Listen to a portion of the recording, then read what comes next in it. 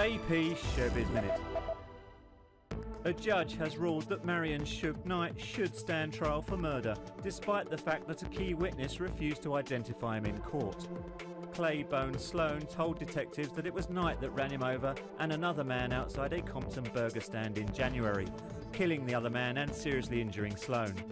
But when Sloan later testified about the incident at Knight's preliminary hearing in April, he refused to say it was him that ran him over.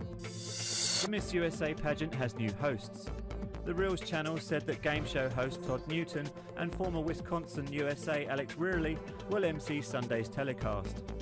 The pageant saw a mass exodus of its hosts, presenters and performers after co-owner Donald Trump said that some Mexican immigrants to the US bring drugs and crime and some are rapists. The 1984 Summer Olympic torch that Bruce Jenner carried through Lake Tahoe, Nevada is going on the auction block where it could fetch $20,000 or more. It's the first major piece of Jenner memorabilia to go to auction since the winner of the 1976 Olympic decathlon gold medal became Caitlyn Jenner. This is Adam Egan with AP ShowBiz Minute.